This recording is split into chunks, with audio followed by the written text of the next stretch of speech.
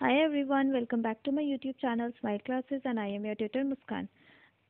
आज की वीडियो में हम बात करेंगे चैनल्स और कैरियर प्रोटीन्स की पैसिव ट्रांसपोर्ट में। हमने पढ़ा था पैसिव ट्रांसपोर्ट में कुछ चैनल्स और कैरियर प्रोटीन्स यूज़ किए जाते हैं होते हैं मॉलिक्यूल्स को ट्रांसपोर्ट करने के लिए।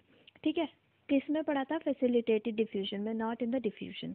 ओके, तो अब हम वही पढ़ेंगे डिटेल में कि चैनल्स क्या होते हैं और कैरियर प्रोटीन्स क्या होते हैं। Stay tuned.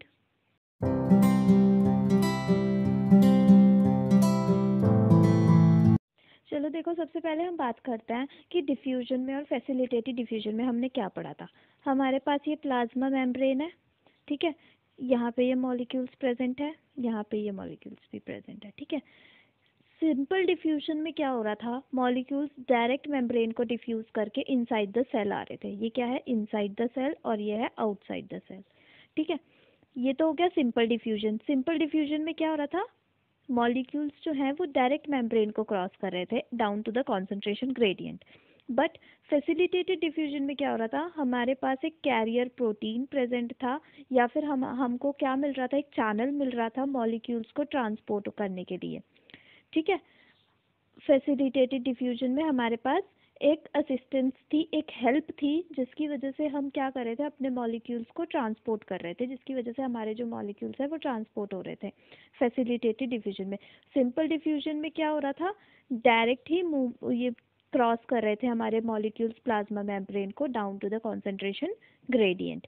ठीक है, चलो अब देखो, सम molecules such as carbon dioxide and oxygen can diffuse across the plasma membrane directly, but others need help to cross its hydrophobic core. Hydrophobic core I hope आपको याद होगा क्या होती है। नहीं याद है तो चलो मैं बता देती हूँ फिर भी। देखो, हमारे पास हमारी प्लाज्मा मेम्ब्रेन की स्ट्रक्चर कुछ ऐसी थी। ये रहा, ये आउटसाइड द सेल, ये इनसाइड द सेल, ये प्लाज्मा मेम्ब्रेन हो गई हमारी। ये पूरी हमारी क्या हो गई? प्लाज्मा मेम्ब्रेन हो गई। अब देखो, ऐसे ऐसे कुछ स्ट्रक्चर्स थे, लिपिड्स के मॉलिक्यूल्स प्रेजेंट थे दोनों साइड। ठीक है, इधर भी यहाँ पे प्रोटीन के मॉलिक्यूल्स थे। ठीक है, अब देखो, जो हमारा ये वाला पार्ट होता है, ये वाला पार्ट, ये कौन सा पार्ट हुआ हमारा? जो ये वाला पार्ट होता है ये हमारा होता है हाइड्रोफिलिक। ठीक है, कैसा? हाइड्रोफिलिक। और जो हमारा ये वाला पार्ट होता है ये हमारा कैसा होता है? हाइड्रोफोबिक। ठीक है, बेसिकली जो हाइड्रोफोबिक पार्ट होता है, हाइड्रोफोबिक कोर होती है हमारी प्लाज्मा मेम्ब्रेन की, वो क्या करती है? कुछ मॉलिक्यूल्स को तो इजीली अलाउ कर देती है कि वो सेल के इनसाइड क्रॉस कर जाएं, बट कुछ मॉलिक्यूल्स को वो क्या कर लेती है? रोक लेती है, रेजिस्ट करती है, ताकि वो प्लाज्मा मेम्ब्रेन के इनसाइड ना आए। प्लाज्मा मेम्ब्रेन का फंक्शन क्या था? न्यूट्रिएंट्स को इनसाइड द सेल ट्रांसपोर्ट करने का और टॉक्सिक सब्सटेंसेस को ब्लॉक करने का। ठीक है, और उनको सेल से आउटसाइड लाने का।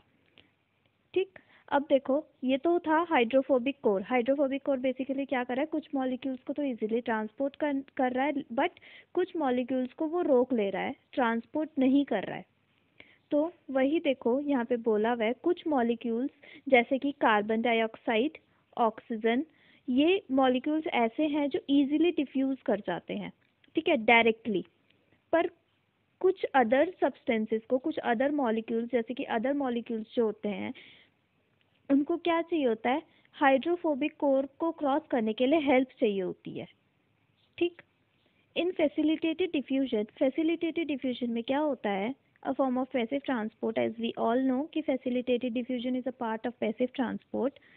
Molecules diffuse across the plasma membrane with assistance from membrane proteins such as channels and carriers. जो molecules हैं, facilitated diffusion में क्या हो रहा था? अभी मैंने बताया कि जो molecules हैं वो किसकी हेल्प ले रहे हैं? चैनल्स की और कैरियर प्रोटीन्स की हेल्प ले रहे हैं मेम्ब्रेन को क्या करने के लिए? क्रॉस करने के लिए। ठीक, देखो, अ concentration gradient exist for this molecule, for these molecules, these है यहाँ पे। ठीक है, सो they have the potential to diffuse into और out of the cell by moving down it. एक कॉन्सेंट्रेशन ग्रेडियंट बन जाता है। जब मॉलिक्यूल्स प्रेजेंट होता है तो वहाँ पे क्या बन जाता है, कॉन्सेंट्रेशन ग्रेडियंट बन जाता है, जिसकी वजह से उन मॉलिक्यूल्स के अंदर एनर्जी आ जाती है ताकि वो क्या कर सके, डिफ्यूज कर सके प्लाज्मा मेम्ब्रेन को। ठीक है, इनसाइड और आउटसाइड दोनों तरफ से। ठीक, however because they are charged or polar, they can't cross the phospholipid part of membrane without help.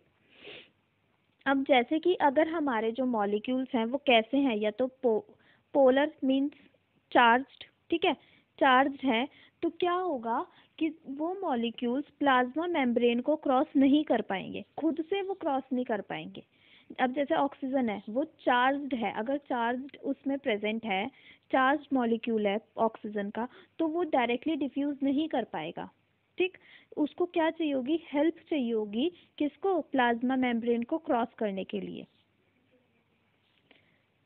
Facilitated transport protein shields these molecules from the hydrophobic core of the membrane, providing a route by which they can cross. Facilitated transport में जो proteins use हो रहे हैं, जिन्हें हम carrier proteins बोलते हैं, वो क्या कर देते हैं, इन मॉलिक्यूल्स को एक शील्ड प्रोवाइड करते हैं, प्रोटेक्शन प्रोवाइड करते हैं, ताकि वो हाइड्रोफोबिक कोर को इजीली क्या कर सके, क्रॉस कर सके। एक उनके लिए रास्ता, रूट प्रोवाइड कर देता है ताकि वो इजीली उस हाइड्रोफोबिक कोर को क्रॉस कर सके। ठीक, channels, channel proteins span the membrane and make hydrophilic tunnel across it, allowing their target molecule to pass through by diffusion.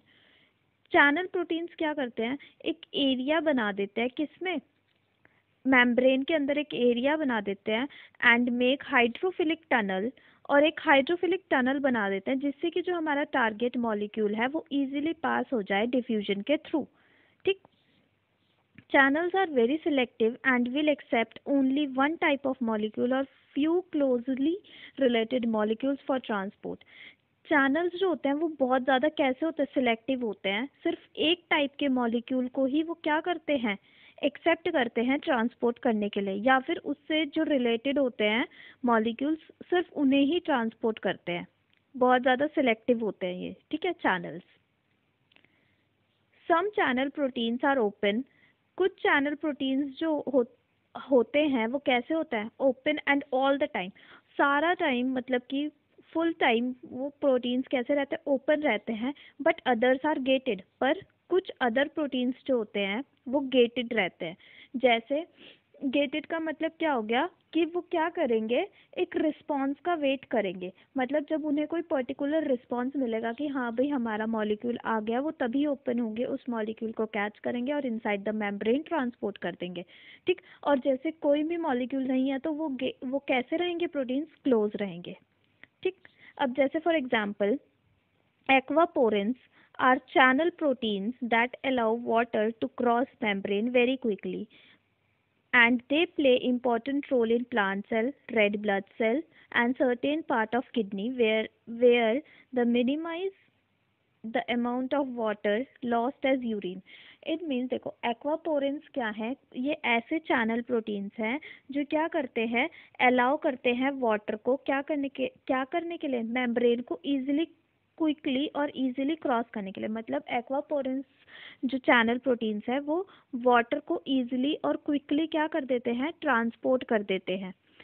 और ये क्या बहुत इंपॉर्टेंट रोल प्ले करते हैं, कहाँ पे, प्लांट सेल्स में। प्लांट सेल्स में कैसे, वाटर का लॉस कैसे हो रहा है प्लांट सेल्स में, जब स्टोमेटा जो है वो क्या कर रहे हैं, ट्रांसपीरेशन कर रहे हैं, वाटर लूज कर रहे हैं, तब रेड ब्लड सेल्स में भी बहुत इंपॉर्टेंट रोल प्ले करते हैं। और सर्टेन पार्ट ऑफ किडनी के कुछ पार्ट्स में, कहाँ पे, जहाँ पे वाटर का अमाउंट जो है वो कैसा हो रहा है, मिनिमाइज हो रहा है। जैसे वो किडनी क्या करते हैं, फिल्ट्रेशन का वर्क करती है, यूरिन के फॉर्म में हमारा जो फिल्टर्ड प्रोडक्ट है वो निकलता है। तो जब वहाँ किडनी के जिस पार्ट में भी वाटर की कमी हो जाती है, तो जो एक्वापोरेंस प्रोटीन्स हैं, चैनल प्रोटीन्स हैं, वो हेल्प करते हैं उस अमाउंट को मिनिमाइज करने में। Carrier proteins. Another class of transmembrane proteins involved in facilitated transport consists of carrier proteins. ये कैसे हैं, ट्रांसमेम्ब्रेन प्रोटीन्स हैं, मतलब जो मेम्ब्रेन के अंदर प्रेजेंट होते हैं प्रोटीन्स, और ये क्या करते हैं, फैसिलिटेटेड ट्रांसपोर्ट में हेल्प करते हैं मॉलिक्यूल्स को ट्रांसपोर्ट करने के लिए, from inside the cell to outside और outside the cell to inside. ठीक, carrier proteins can change their shape to the to move target molecules from one side of the membrane to another। Carrier proteins क्या करते हैं, अपनी shape change कर लेते हैं, किसके अकॉर्डिंग, मॉलिक्यूल के अकॉर्डिंग। मॉलिक्यूल को जैसे ट्रांसपोर्ट करना है तो वो अपनी शेप चेंज कर लेते हैं, चाहे फिर वो मॉलिक्यूल सेल से बाहर आ रहा हो या सेल के अंदर जा रहा हो। जबकि जो चैनल्स थे वो अपनी शेप चेंज नहीं कर रहे थे, बट कैरियर प्रोटीन्स क्या कर सकते हैं, अपनी शेप चेंज कर सकते हैं मॉलिक्यूल को एक साइड से दूसरे साइड ट्रांसपोर्ट करने के लिए। ठीक, like channel proteins, carrier proteins are typically selective for one और अ फ्यू सब्सटेंसेस। जैसे चैनल प्रोटीन्स थे वैसे ही कैरियर प्रोटीन्स भी कैसे हैं, सिलेक्टिव है नेचर में। ठीक है, सिर्फ एक या फिर कुछ फ्यू ही सब्सटेंसेस को वो क्या करते हैं, ट्रांसपोर्ट करते हैं। The carrier proteins involved in facilitated diffusion simply provide hydrophilic molecule with the way to move down an existing concentration gradient rather than acting as pump। Carrier proteins क्या कर रहे हैं, concentration gradient को कम करने के लिए एक हाइड्रोफिलिक मॉलिक्यूल प्रोवाइड कर रहे हैं। ठीक है, मतलब कि जो कैरियर प्रोटीन्स हैं वो ऐसा नहीं कि पंप की तरह एक्ट कर रहे हैं, उस कॉन्सेंट्रेशन ग्रेडियंट को कम करने के लिए वो हाइड्रोफिलिक मॉलिक्यूल प्रोवाइड कर रहे हैं ताकि इजीली जो है डिफ्यूजन का प्रोसेस जो है वो टेक प्लेस हो सके। ठीक है, आई होप आपको आज का लेक्चर समझ आ गया होगा। अगर कोई भी डाउट होता है तो आप मुझसे ज़रूर पूछें। तब तक के लिए बाय बाय। और हाँ, एक चीज़ और चेक करना मत भूलें, जो लिंक नीचे मैं डिस्क्रिप्शन बॉक्स में प्रोवाइड कर दूँगी मेरे प्रीवियस लेक्चर्स की, तो आप उसे देख लीजिए ताकि आपको अच्छे से समझ आ जाए। ठीक है, तब तक के लिए बाय।